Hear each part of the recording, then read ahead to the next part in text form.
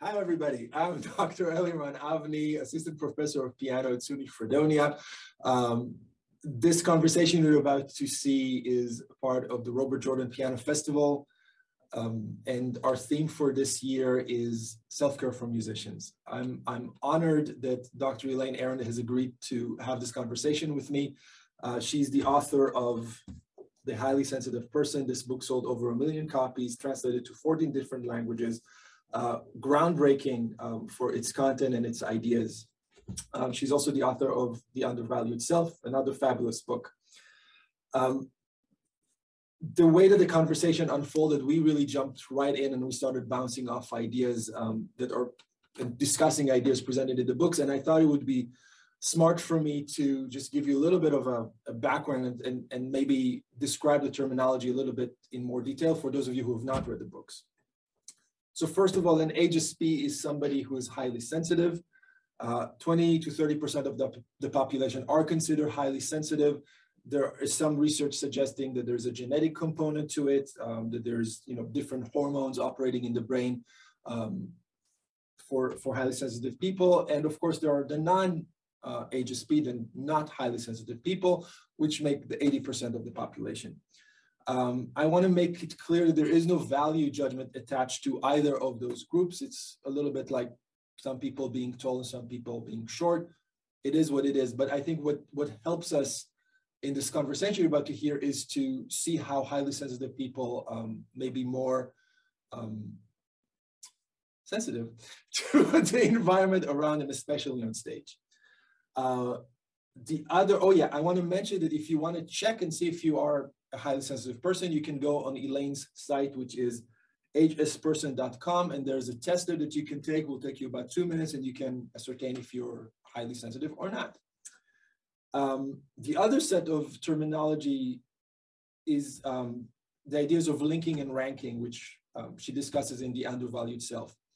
Linking is our ability to connect to another human being, our parents, our siblings, our family, our colleagues, our friends.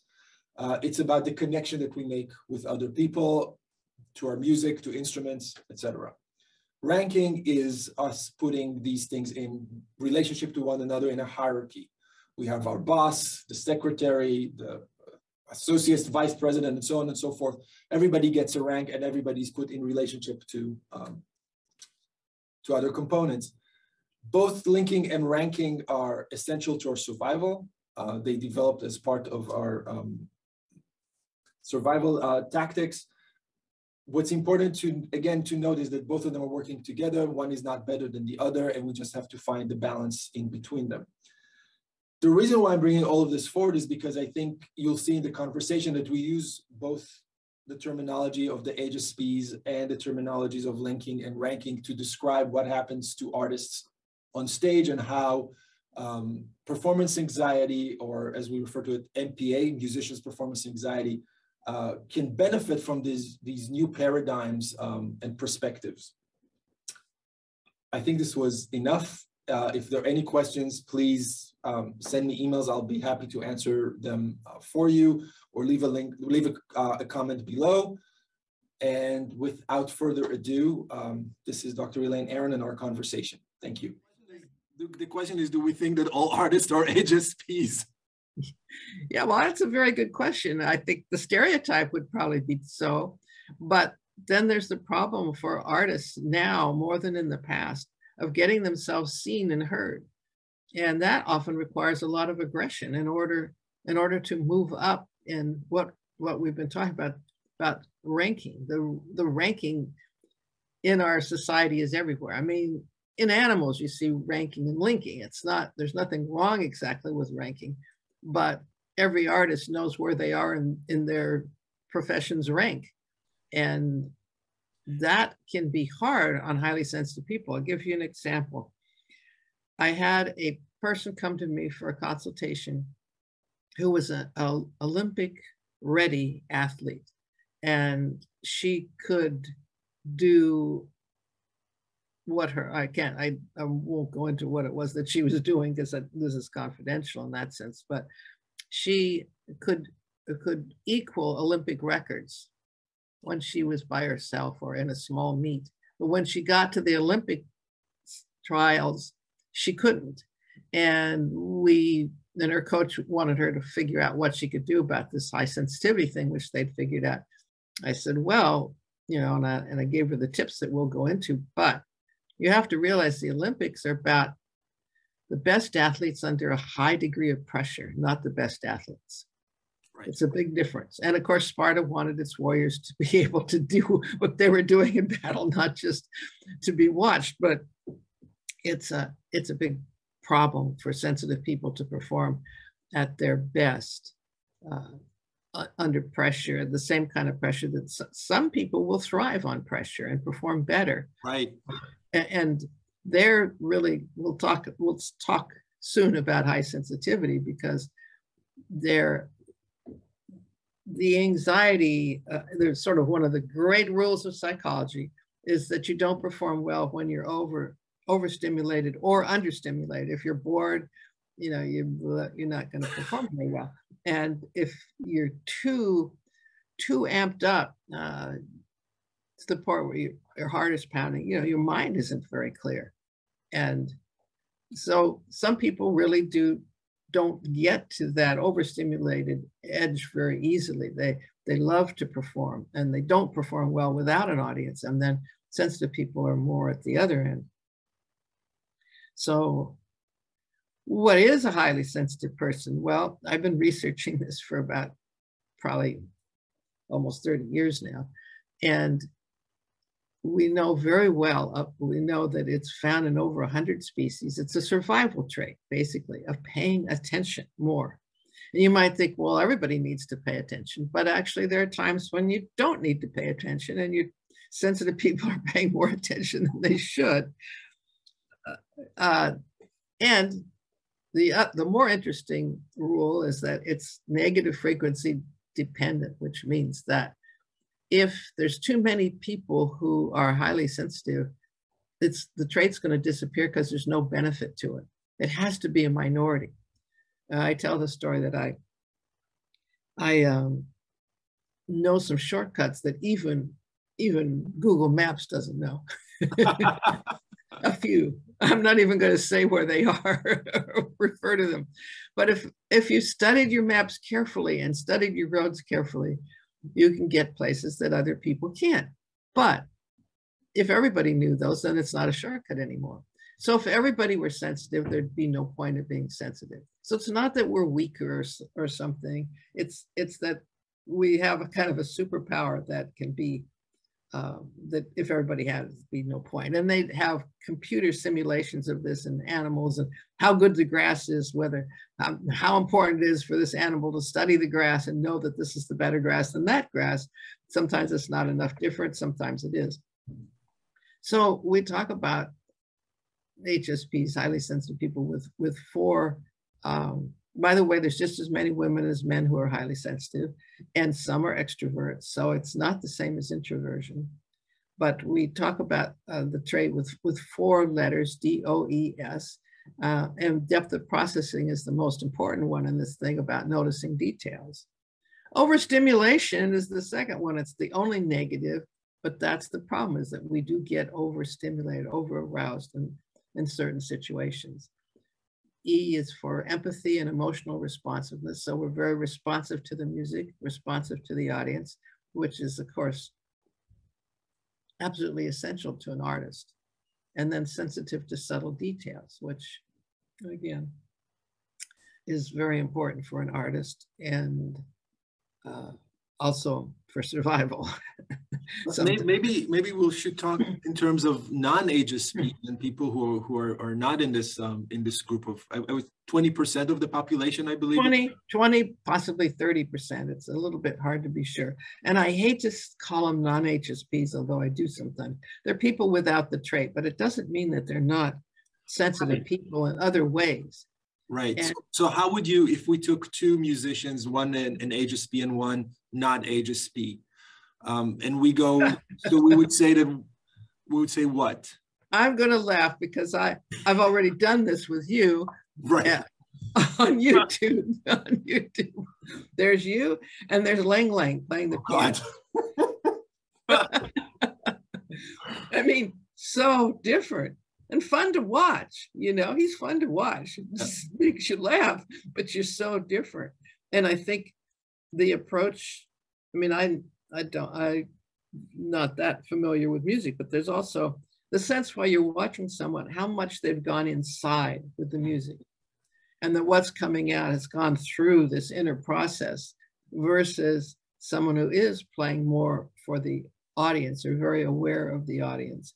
And then there's somebody, you know, I only know stereotypes, kind of Yo-Yo Ma, who seems to go in and out, where he's in there and then he's very connected with the audience. But of course, if you're doing a YouTube or something, you probably do have to pay more attention. I don't know, but, and then there's that introversion, extroversion thing, which is not the same thing. In terms of, if you know them a little better, the thing that sensitive people, they can be high sensation seekers even. They may love to go on tour and all that, but they do get overstimulated. And the more important thing is the difference between a sensitive person and a person who's less sensitive is impulsivity. So I would imagine that the less sensitive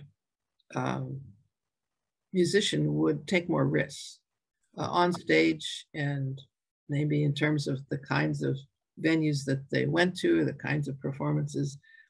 And I think that they would not need to do the things that we're going to go through some tips for people who, not all highly sensitive people have performance anxiety, and certainly, and we want to be able to include all the people with performance anxiety who are not particularly highly sensitive, because from my reading as a psychologist, it's very prevalent. It's the greatest fear for everybody, yeah, especially live performance. So we all have to deal with it. I was going to mention one other thing about sensitive people, and that is what we call differential susceptibility. Because they're taking in their environment, when they're in a bad environment, they do worse. And when they're in a good environment, they do better, which is very important for where you go to graduate school, who's your instructor. I think it's important for orchestras too, and you know, ensembles, that in a positive environment, we just blossom, especially when there's lots of praise and noticing of what we did well. If we're in an environment where there's nothing but criticism, which is, we can say it's a ranking environment, really.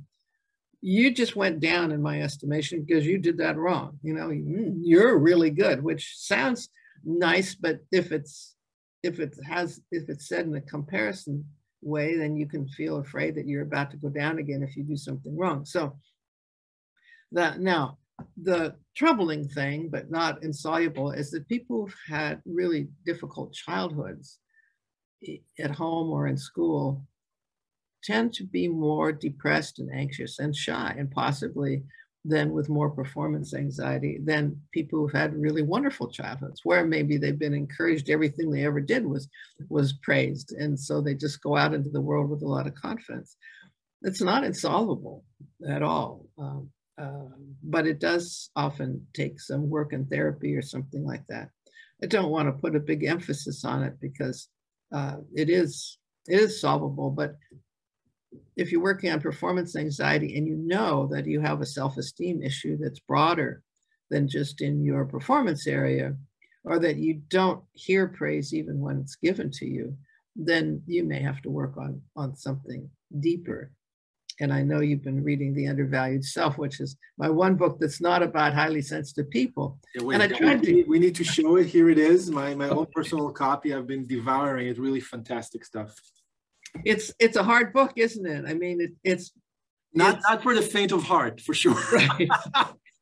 I tried to give away everything I know about depth therapy, because a lot of therapy these days is cognitive behavioral, and it kind of works on the surface, which I believe in, and I actually teach some of that in the book too. But if you're stuck still and you're still not able to do what you want to do, then you have to go and look deeper. Yeah, at the risk of confusing everybody listening to this, I just want to quickly talk about the two principles of linking and ranking that you mentioned in this book, because I think that both, the reason why I wanted to talk to you so much about is because I think both paradigms of the HSP, the highly sensitive person, were mind-blowing to me, suddenly understanding that a lot of my personal reactions and reactions from students that I've seen can so directly be connected to the fact that we're being overstimulated and not necessarily being in an anxiety or fear mode.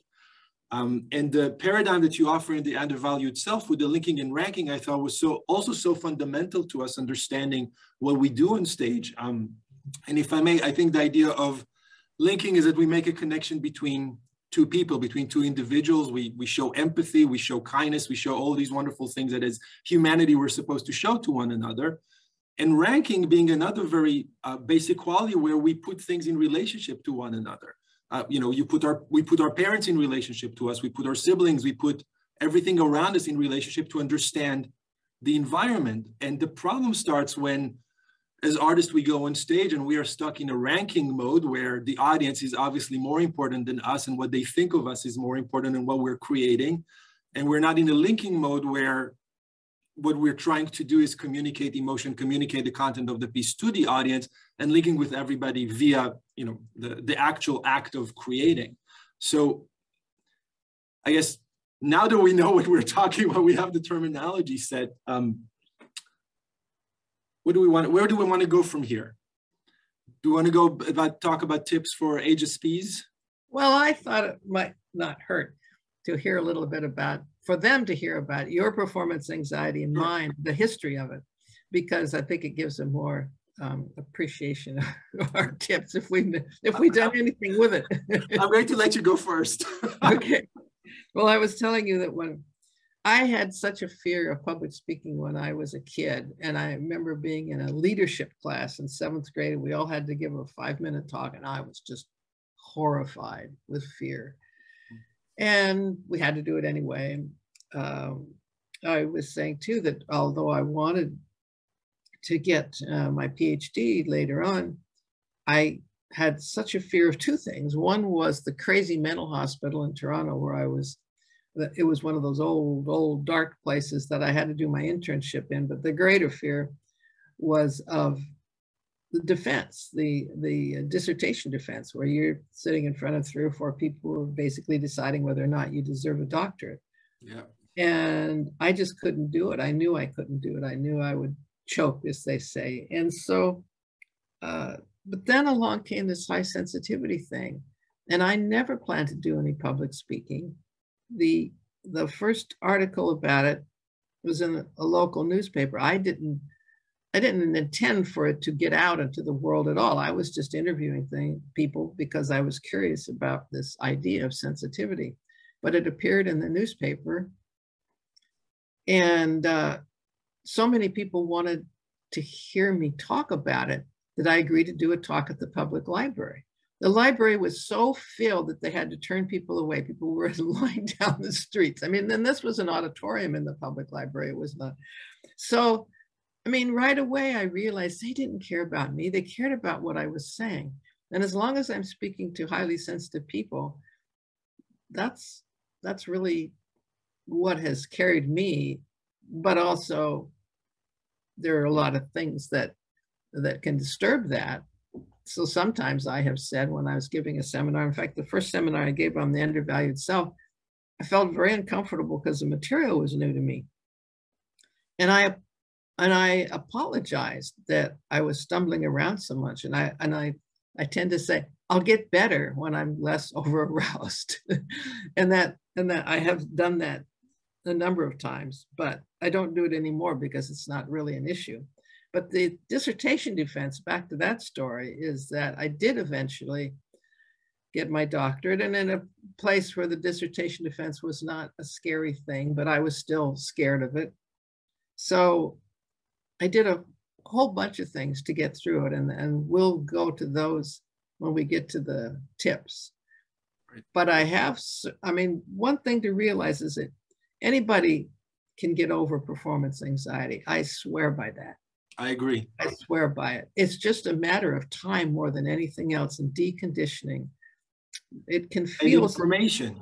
Information. I think my piece, the one thing I want to add to this is that I think a lot of I can give so many examples of how performance anxiety really hurt my playing and hurt the opportunities that I took. But it always boils down to there's a piece of information I was missing. Maybe the piece of information was how to move my hands better in a way that the hands don't lock, because sometimes the fear is so overwhelming that your body starts reacting in really bizarre ways. Till this day, my hands get very cold when I perform, and you get used to it because that's the symptom of my MPA, of musicians performing anxiety. They get cold. I'm going to deal with it. It's fine. It's normal because that's what happens on stage. To me, a big piece of it was understanding that as long as my mind is focused on a story or an emotion or something that I'm trying to actively put into the music, I'm fine. It's the second that my mind goes to the environment and what are people thinking and what the lighting is doing, the second that my brain goes out of what it is that I'm trying to create, then it hits.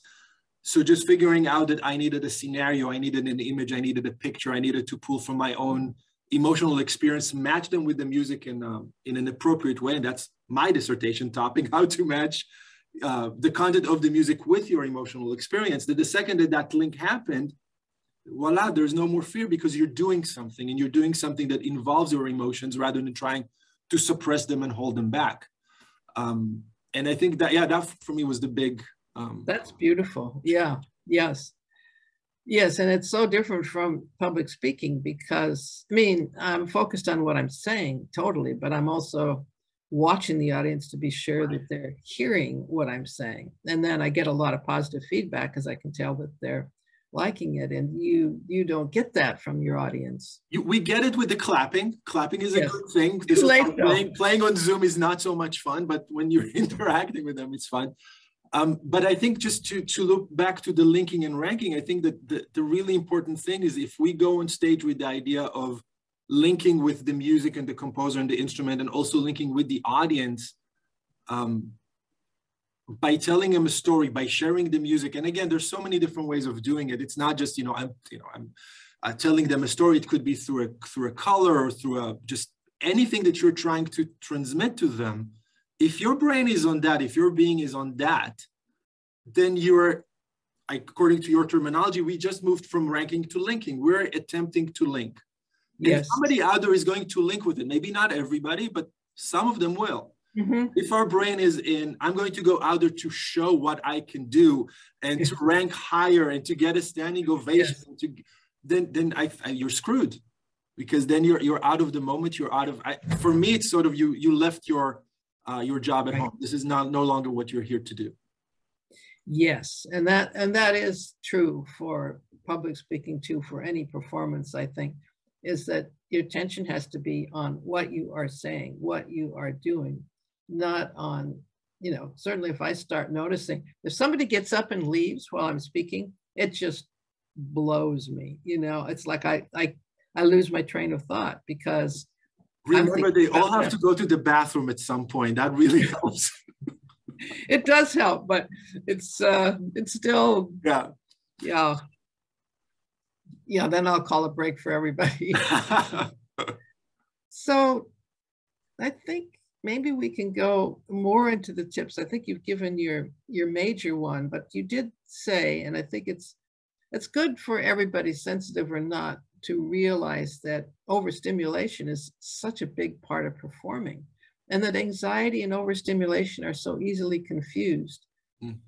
Now, let me tell you a story, if I can do it quickly, because I think it's so wonderful. A friend of mine, Phil Zimbardo, who's quite well known for his Stanford prison experiment, also studies shyness.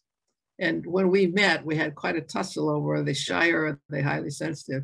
But he did this wonderful study, and he started sending, he started referring, he's on the cover of my book as, in a blurb because he got it. But he did a study where he had women Stanford students who identified as shy, and those who did not were put into a situation where they were having a conversation with a handsome guy, and he was always the same. So what he did was always the same. There was also a group who were not shy. And he did not know which was which. Now, the second two conditions, so there were 4 conditions, was that there was a loud buzz going on. And some of them were told that this noise produced physical sensations like sweaty palms, and your heart might pound and you might feel a little confused, but just go ahead anyway. And the others didn't get that sound. Or they didn't get that explanation for the sound. They didn't get the explanation for the sound. So afterwards, those shy women who had the explanation for their anxiety as having to do with the sound were not shy. They had a wonderful time with the guy, and the guy really liked them. And so they had another label for the physical sensations they were having. And to some degree, maybe it doesn't matter whether the overstimulation is coming from inside, which is our anxiety, or from outside, but we can certainly do a lot to control the overstimulation from outside. Overstimulation is basically, most of the time, I think all the time, is unfamiliarity. We're trying to process something that's new to us. So my recommendation, I don't know, is if you can go to the place where you're going to perform the day before, or hopefully it's a place you have performed before, wear the same clothes, go at the same time of day, make it all so that there's nothing extra that's overstimulating. Like if you're worrying about whether your clothes quite fit right because you've never worn this dress or this tuxedo before, that's going to be very distracting. And as you said, your hands are not overstimulating for you anymore because they're familiar. You now know this is just you. But at first it was probably, oh, I can't play. My hands are stiff and cold. Yeah. So information, very important. I really think people who have performance anxiety have to over-prepare. They just have to over-prepare until it's over. You don't have to do that forever, but you have to feel like you could do it in your sleep, because with anxiety or over-arousal, your mind doesn't work as well when you're past the optimal level of arousal. It just doesn't work as well. And you just have to accept that that's going to happen. And again, you have the understanding that this is because I'm doing something that's still new to me. And the new part is the audience. But have people there if you can while you're practicing. The more the better. My friend who's the violist, I think I'm going to start to cough. Everybody take a drink break. Right, good. She doesn't do it because of performance anxiety. It's more because it's the point in her career where she wants to do it. She plays for hospice. Then she has a group of people who play for hospice. And boy, those people are appreciative.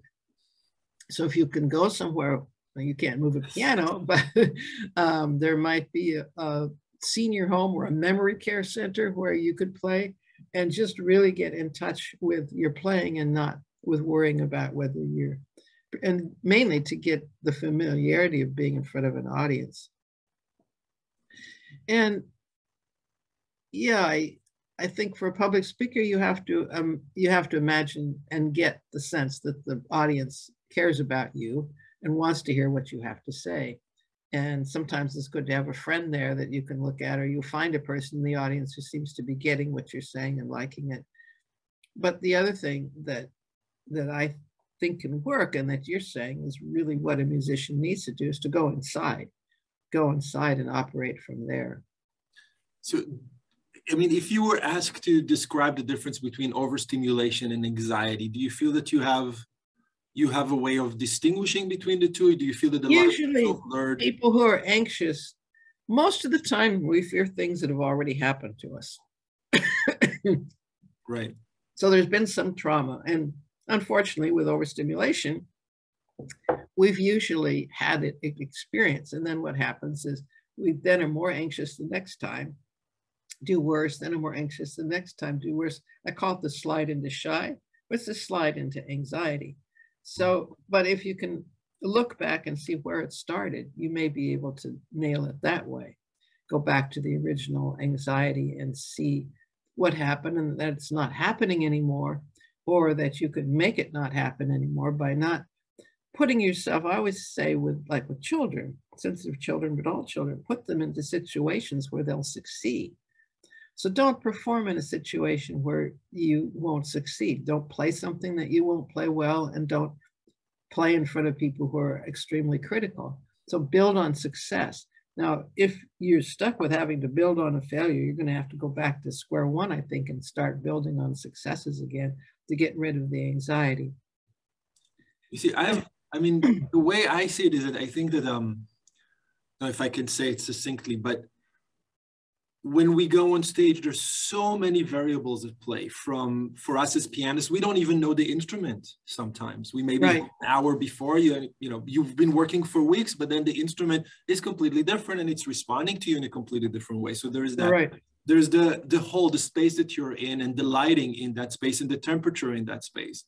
Then is, of course, I mean, if we're really sensitive, there's the vibe of the place. And like you said, if it's a supportive environment or not supportive environment, and I can keep on going. There's, of course, the piece itself and all the issues that the piece is arousing in us and we have to deal with. So to me, it's almost like we're starting from a place that even a non-sensitive person would be, I'm overstimulated. There's a lot to take in. But the attitude is very different for HSPs than the non-HSPs, right? For the HSPs, we would be like, this is too much, this is a lot, I can't do it. And for somebody who is not that sensitive or not as affected by it would be like, yeah, it's different, but I'm just going to go with the flow. Right, but really, are there none of those variables that you could not get? Like, can you go on stage an hour before and play on that piano? Or all of them? I mean, I think everything that you're saying is stuff that we've been talking about in the course that I've been teaching. I call it run-throughs. The exposure therapy is run-throughs. You set as many run-throughs as you need. You start with just to your video camera, then you add a friend, then you add two friends, then maybe your teacher, maybe your studio. And for me, the analogy is with stairs. You take one small step at a time. So when you get to the performance, you've taken the steps and it's not overwhelming anymore. Right. Visualization. Yeah, visualization, like imagining yourself in that space doing well. This is something that, of course, sports therapists talk about all the time. You have to see yourself doing well in order to actually create the experience in reality. And what a lot of the kids in the class reported back is that even in their imagination, even as they were visualizing, they would feel the anxiousness or the overstimulation bubbling up, but they now taught their body that it's something that they can handle, which I think is really the pivotal aspect. Well, that brings me back to the other thing that I did, which I think for sensitive people especially, their imaginations will go to the worst possible scenario. Right. So I'm not sure it helps to tell people not to think of those things. What I did for my dissertation was I thought of the worst possible thing that could happen. And I think it was that someone would stand up and say, this is the worst dissertation I've ever heard, and say, I'm going to throw up, and then leave the room. And, but, I imagine, so what would you do if you made a serious mistake? I saw Elizabeth Blumenstock, who's a wonderful Baroque violinist, break one of her strings, and she just, or it was a bow, she just fixed it and started again. I mean, that's not her fault, but I would imagine it'd be very hard to stop and start again if the first minute was wrong. But you said when we were talking before that if you make a mistake, you can also just kind of cover it up and go on. And right. And another thing I did with my dissertation was to tell myself 3 things would go wrong. And perhaps while you're playing, you can say, oh, okay, yeah, that's the first one. That's the second one, right. Because of your over-arousal. And so to be familiar even with mistakes. Well, again, it's ranking right here. It's perfectionism. It's the idea that, if it wasn't exactly right or even exactly the way that we imagine it, then we're already failing. We're already doing badly. So if you prepare from the beginning to say, it's not going to be perfect, there are going to be mistakes. But for me, what we have to really focus on is the bigger picture here. Am I communicating anything to you?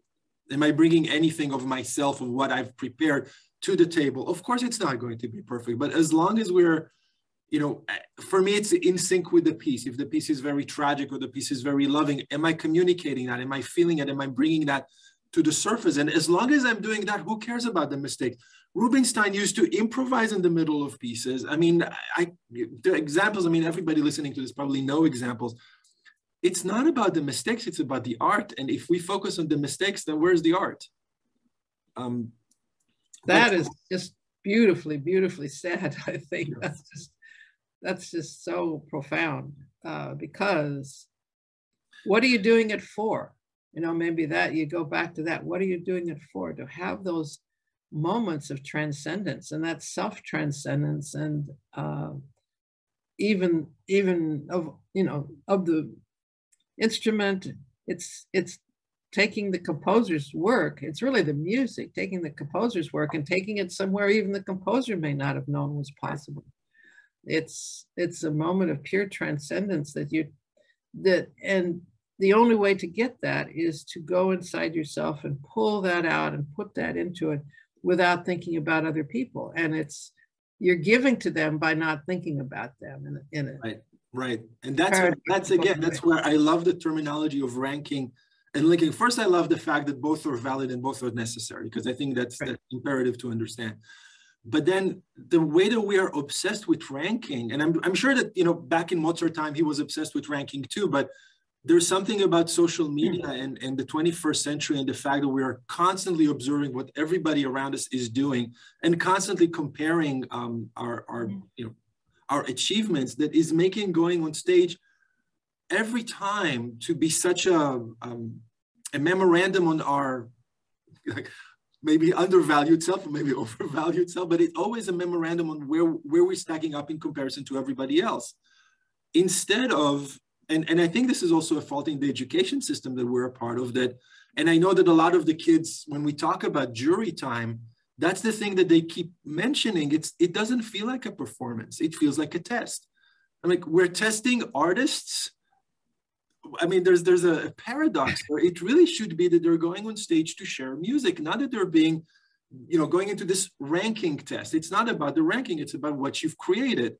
Now, we have to have the ranking. We have to have ways of giving feedback and, you know, supportive criticism, and so people improve and they learn from their mistakes. But at the same time, how can we amp up the linking quotient of this equation so it stops being about, oh my God, I'm a loser because I got an A- in the test? I mean, it's ridiculous.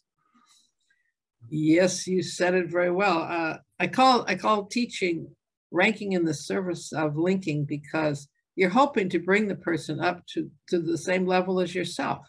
And that's a whole different reason for ranking. And I have people do this little exercise where they list the people they'd like to be around and the people they don't like to be around. And the people they want to be around are the people that they link with. The people that they don't enjoy being around, there's ranking. And even in friendship, you can feel a lot of ranking where someone's constantly comparing or saying, you're my best friend, or I'll never be as good as you are. And it's a drag to have that kind of thing brought up. And I would guess that if there was something where audiences did rank musicians, I'll bet you that the ones that are linking with themselves and with the audience are the ones that they like best. I just, maybe superficially, people would enjoy the people who are put on a good show. But I think if you're really connecting to what's going on, that linking would come out. Now, maybe what we're wanting to say here is that maybe you and the musicians you're teaching, and maybe sensitive musicians, maybe this is a place where linking we can bring more of it into the world and make that, you know, who's going to love you more than an audience watching you make a slight mistake and just go on? Right. Absolutely. Now they can identify with you. But I think this is why, in the book you talked about, you give these acronym of seek and give in ways of switching from the ranking modality to the linking modality. And I kept thinking, how can we introduce that to musicians? And to me, if we're going on stage with, again, I'm using the word story, but please, there are many other ways of doing it. But if we go on stage with what it is that we're trying to express, and we have a clear vision, a clear visual, or feeling of what it is that we're trying to do there, then we're going to link with the audience. We're going to switch it from this, what are they thinking about me, to actually communicating.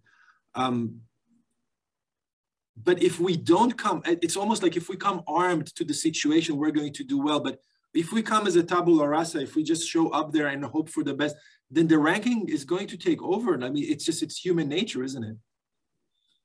I think so, because the person on stage is supposed to rank higher, right? And then they have to prove that. And I always say one of the problems with ranking is you've got to stay on top. If you get to the top, then all you do is worry about somebody getting and pulling you down. So, and I've been in situations where I have felt that somebody with a sort of a narcissistic intention wanted to pull me down, wanted me to look bad. And so definitely there's a way in which we can stimulate linking or stimulate ranking just by who we are and how we behave. And I think, you see that in sports, like there are certain people who that they've got to win, they want to win, but their sportsmanship just stands out, the way they are generous and the way they handle failure. And I think that certainly comes across with musicians when they come on stage. And I can certainly, I certainly know when I see ranking and when I see linking in a performer and the way they behave. Wow. Yeah. So maybe this is a good segue to talk about when, I guess, when the two meet together, maybe as, we're talking about in terms of artists and audience members, but we can also talk about it in terms of teacher and student, or in terms of colleagues collaborating when we, let's take it first to the HSP world, when somebody who is highly sensitive meets somebody who is non-highly sensitive, and they start talking, and what happens? Yeah. Well, listening is the key, and sensitive people, if they're not overstimulated, are good listeners. When they're overstimulated, they're not good listeners, right? So maybe calmness is important on both sides. I'm an avid meditator. I've been meditating for over 50 years, most of the time an hour in the morning and an hour in the evening. And I really think it helps to establish a kind of equanimity inside, which then makes it possible to accept when people come at you in a ranking way. If you don't rank back, it's sort of shocking to them. Sometimes they see it as weak, but sometimes if you just say, I like that guy Rosenthal's nonviolent communication, where you just, for a while, you just go, that's really interesting. You feel that way. You must have had some very bad experiences with people like that you feel so strongly that way. This is great. I love it. Yeah, he's wonderful. You should definitely get a hold of him. And then eventually you realize that there are only certain basic human needs. And one of them is to feel respected, which means not to be ranked low. Mm. And there's physical security and a few things like that, and feeling understood. And then you establish what is the need that's behind this person's behavior that you want to change. Right. And so I think sometimes we run into critics, maybe audiences, I don't know, that are in a kind of a complex where they have to rank you low. Those are situations you don't want to be in. You have to be. Maybe I like what you're saying. Maybe the attitude to begin with should be sort of this equanimity, where you're hearing what's coming at you, but you're not taking it personally. I can't tell you about some of the stupid things that people say after concerts to you, like, "Oh, Rubinstein's performance was more convincing." I mean, thank you. I know he's definitely better than I am. So it's you really have to put on a face of like, that's interesting. But I'm thinking more in terms of, I don't know how to say it exactly, but I think a lot of the problem comes from the way I see it. I'm tall, I'm 6'3", and when people tell me, "Oh, it's going to be very comfortable to sit on an international flight," I go like, "No, it's not going to be, because my knees are going to be banging into the seat in front of me, or the subway, I have to watch my head, or there's a ceiling fan, I have to watch my head." What works for one person is not necessarily going to work for another person, and right. Especially when it comes to going on stage.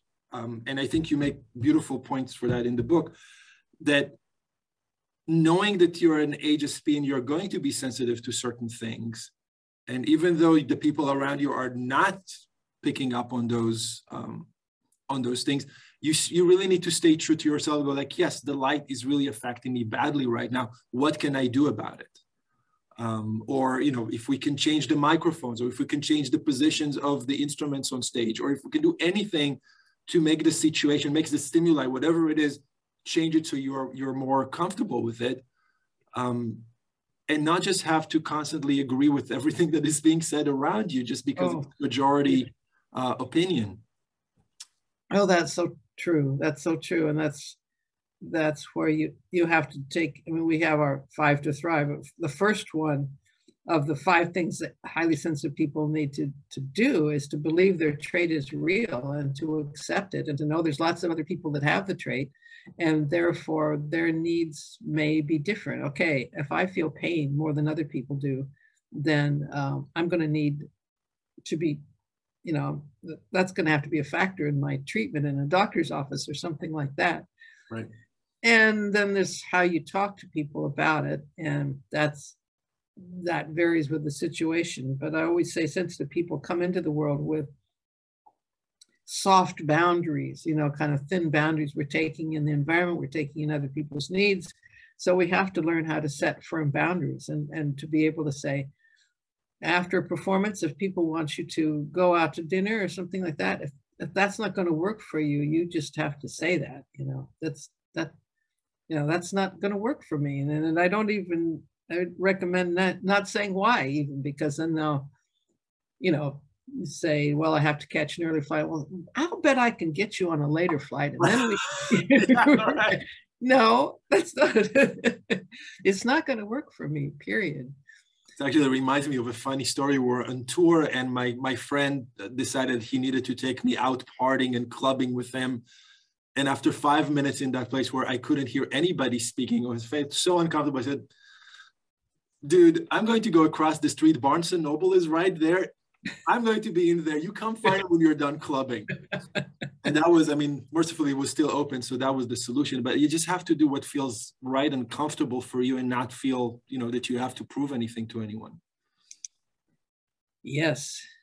And I think it's important for sensitive people to make that just a part of their lifestyle and to plan ahead and to see when something like that is coming and be sure that, you know, I've thought about you on a tour and I thought, oh boy, that could be really, really hard on him if he doesn't plan it well, because it's just overstimulation after overstimulation. Right. Performing gets you tired after a while. And I know I just didn't factor that in enough in my early stage with the book, and they would have me going to, you know, book signings up and down the West Coast, you know, just hop on a plane and now go to Seattle. And then you know, it was hard for me to say no. They had this radio station tour where you sit at home and you get onto the radio and do an interview at that time zone, and you work your way all the way across the country till very, very late at night. And you're still sitting there. You can't even remember whether you said this before or not, because you know you said it before, but did you say it in this situation? And those things really, really wore me out. And even though I was highly sensitive, it was hard for me to say no. And because I was highly sensitive, so in planning, that's it. I think that's that's the crux. One of the things in the crux of it is that we live with the majority of people who don't have that reaction to things. So the second that we say we have that reaction, people sort of raise their eyebrow and go, "What's wrong with you?" And you just have to say, you know, I'm 6'3", I'm taller than you, so I need different size clothing than you, and you just need to accept that. But especially with younger students, you feel their reluctance. I see it all the time. They go on stage and they are not going to take a second to shift the stand just so they can see better. They're so terrified of what they're about to do. They're not going to adjust the environment to help them do better, or adjust the height of the bench, or just take a second to breathe. Yeah, that's a lot of your work, to give them permission. I noticed that sensitive people tend to go along with the environment up until around age 30. For one thing, when you're younger, you can tolerate more, but then at a certain point, they stop conforming to their peers and they stop conforming to the rest of the world, and they start realizing that they have to make themselves more comfortable, but they can do that earlier if they're really told that that's important. So Yeah, it's giving yourself permission to be yourself. And because the majority of people are not highly sensitive, we all seem to assume that other people are going to be like ourselves. But like we have to turn up the volume in a sense to the level that they'll hear. Like if we sort of hint, gee, this lighting is unusually bright. Do you usually have it this way? That would get through to another highly sensitive person, but it's not going to get through to a lot of people. You have to say, I need the lighting adjusted. And we do this with horses. We take people out with horses and put the horse at the other end of the line, and you have to communicate that you want them to go back. And you do it with your finger. You can do it with your wrist. You can do it with your, and then sometimes you have to do like that. So we teach suggest, ask, tell, demand, and moving up to where you get the reaction you want from the horse. And the horse has been through this many times, but they're usually testing the person. And what's interesting to hear is the sense that people say, I didn't want to hurt the horse. I didn't want the horse to not like me. I didn't want to bother him. Well, these are the things. Then we have them imagine somebody in their life who crosses their boundaries all the time. And then we say, okay, what's the problem here that you can't make this person step back from you when you want them to? Mm.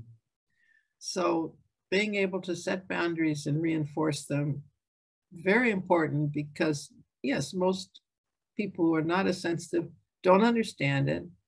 And we can explain it depending on the situation.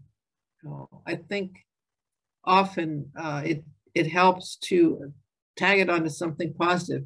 Well, I think you invited me here because you really like how I play. And how I play is very affected by A, B, and C. Right. If you want the best out of me, do this, not that. I think it has to start even sooner. It has to start with the way that we as educators, as teachers, we give permission to the students to articulate what it is that they're experiencing, what is in the environment causing them a discomfort, what can we do to help them feel more at ease. And I know, I mean, I'm guilty at it as everybody else. I know what my sensitivities are, and I will, of course, be paying more attention to those. But it could be that I'm totally missing a student who's having, being totally overstimulated by something. I'm completely missing it.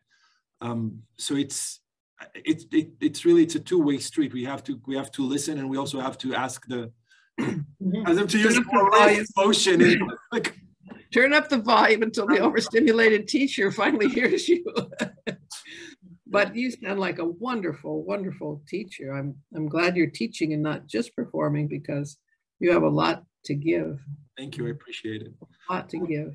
I'm wondering, there was one piece here. I don't know if I can edit it out later, but the idea of something that I talk about in the class is this paradox between, or conundrum between, being sensitive on the inside and being tough skin on the outside. As musicians, we're constantly taught, you have to develop a tough skin for rejection, and take the criticism, and sort of building this tough exterior.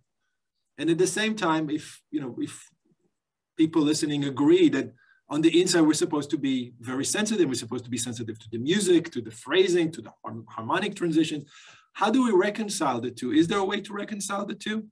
Or is it sort of, it is what it is. We just have to figure out what our own boundaries are. Well, I think it depends on how much you can protect yourself from that stuff. Like, I have an assistant who, I never see negative things. I don't go on social media. I don't know what people say about me. I don't care. So that's one way. I know Alanis Morissette has somebody who protects her from a lot of really horrible things that people say about her. It's not a total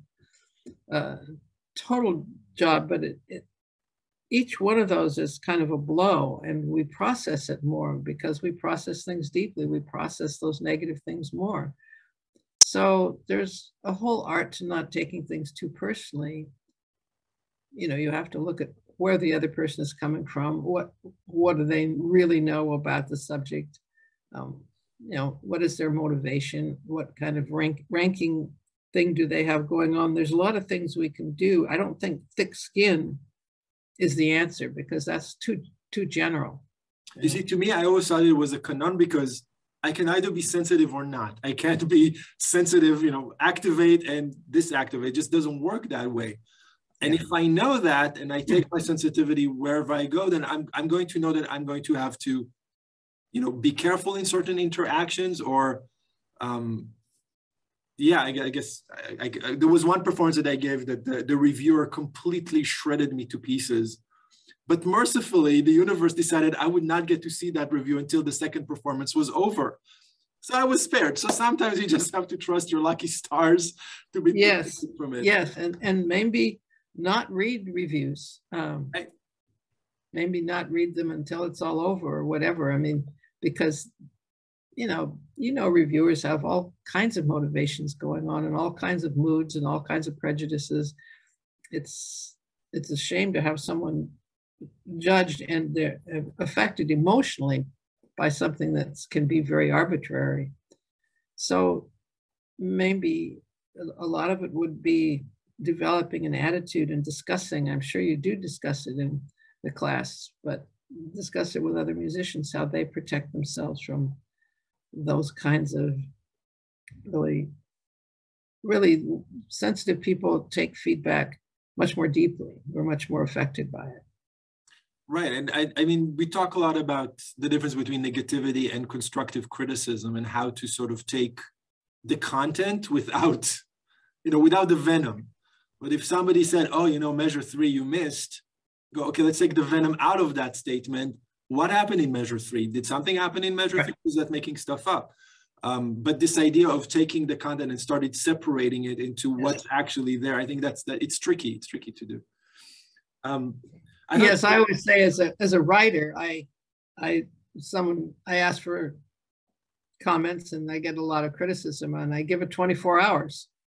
I try not to get defensive, you know, I try to wait and then begin to say, gee, maybe I should rewrite that whole section. But you don't want to do that right away either because you're reacting. So give it 24 hours and you may toss it out. You may take 20%. But sorting it out means letting those emotions settle down, which are natural. And defensiveness is natural. Less of it, the better. Yeah, right. Another really beautiful point that you make in the book is the difference between the incubation period versus the exposure period and I'm going to quote, I thought this was so good. Much of the suffering of sensitive artists could be prevented by understanding the impact of this alternating of the low stimulation of creative isolation with the increased stimulation of exposure. And I thought to me, that was like, oh, that's what's happening. Yes. Oh, sure. Well, it's that incubation that produces all of the beauty. I mean, it's whether you think of it as practice or thinking about the piece or meditating and going inside and going out into nature and all the inspiration, all the stuff that comes out in your playing. The incubation is the key part, and keeping as much of that as possible with you is what you're talking about when you go on stage, is trying to stay in touch with that. Now they've become symbols and images and feelings that you want to put into your music, and you just try to stay in that incubation mode or the product of the incubation and keep the stimulation at bay. And I think it's just a matter of time and practice. I would guess. Do you feel that it's improved for you over time? I think, like I said earlier, I think that the thing that really improved it once I realized that what I was going to present on stage is something that is personal and meaningful to me, then the whole thing transformed. Yes. As long as it was about playing all the right notes, or as long as it was about accuracy, I was off. I would be a total mess because I knew I was not capable of perfection. I was surrounded by people who were, you know, Juilliard is a wonderful school. There's incredible level of talent there. And when you're surrounded by that incredible level of talent, you rank yourself accordingly. And I felt that once I figured out that what I had to give to the world was more inside me and not so much about the technical and the perfectionist side of things, I was like, oh, okay, I belong here. But that took a long time to understand. And more importantly, a long time to figure out how do you actually bring that on stage? Like we started a conversation talking about, she can do it in private, but can she do it on stage? That really is the biggest hurdle of them all. And what can we do in order to ensure that that pathway between your inner world is open when you go on stage and suddenly everything becomes, very myopic and very, terrifying at times. It's a challenge for sure. Well, I think that equanimity, the more that can be developed in yourself in all situations, then I think that cultures your nervous system to behave in a certain way in all situations or more situations. Yeah. So I think we have to train our nervous system in a sense, train our mind, train our hearts to stay in that place of peace, even on stage. And that must, takes a long time. It takes a lot of good discovery and good teaching. Yeah. Well, okay, we're going to wrap it up for that. Maybe we're going to do another one of these conversations to talk about all the things we didn't cover. But I want to thank you for joining me. It's been a privilege and an honor. And I'll link more information about you. And if anybody has any questions, they're welcome to write to me, and I will pose them in the future. So thank you so much for joining me. Oh, thank you. I looked forward to this. You know why? Because I love your playing. Oh, your personality, your everything, your sensitivity comes right through that. And so what a privilege for me to get to be on stage with you.